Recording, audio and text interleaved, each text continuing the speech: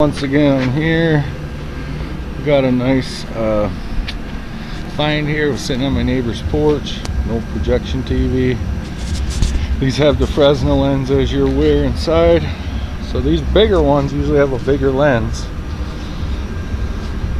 In this case, it's just a small, little bit bigger than that other one. But same process to take the screen off. You got screws back here all the way around. Just take those loose.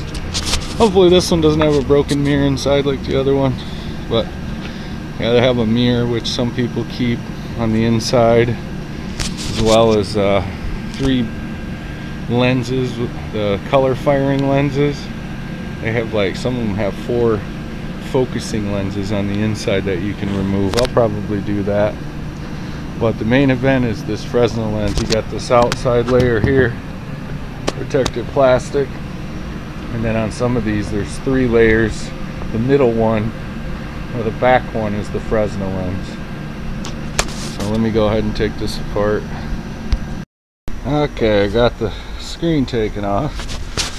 There's those projection things I was talking about. I got 3 good big lenses in there. There's the mirror. It's inside every one of these. There's the removed screen, which it's got a little bend in the thing, I think, to make the screen perfectly level.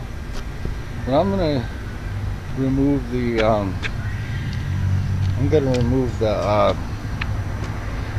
lens from out of here and take the front part off and just leave the Fresnel lens and use this for a frame temporarily and see if I can get some good focusing, because that'll solve basically a problem of having to frame it in.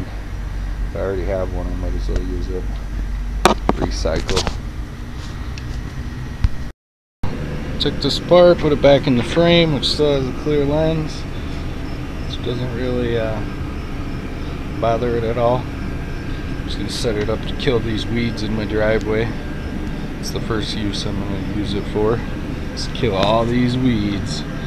I'll put it on a wagon, a little frame I'm making. I'm going to focus this a little better, get it all worked out. And as the day goes by, I'll just let it focus on the weed and kill it and burn it away. And then as that one gets killed, I'll move it. Eventually I'll do all of these. So that's the first use. Then I got to get rid of that mess after I take those focusing lenses out.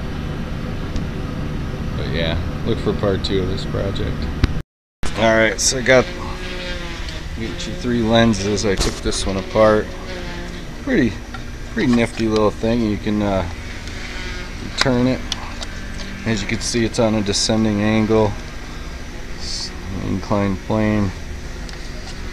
And as you move it, it moves this bottom lens here in and out, as you can see. Kind of cool. But yeah, so that's, you got 3 of those. Just a little warning, you take this inverted cone here that was down in there, and that's actually full of some kind of oil. So that actually sits in the oil, as you can see. And so just so be aware, that's going to make quite a mess. So I'm going to roll that down and get rid of that in a responsible manner. But yeah, I still got these 2 to take out.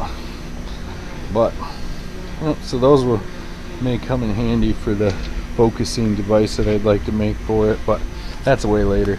First I'm going to burn all the weeds and the cracks in my driveway. After I get that done, and I'll probably modify it to I have an ice cream cooler. It's an old ice cream cooler. Has the curved glass on the top, little slide things. You see them in liquor stores and grocery stores. Well, it's got wheels on it, so I'm gonna take that and make that into my box. I'm gonna mount that lens right there onto it, so it's swivelable and focusable.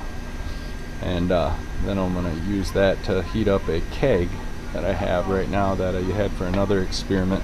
It's all blackened from carbon from the fires, the repeated fires that were on it. So it's aluminum, so it's probably perfect. I'm just going to focus 2 different Fresnel lenses, maybe a parabolic mirror eventually over it. made out of an old giant satellite dish. An idea for that. But yeah, so that's what I'm gonna do. Till next time, part 2.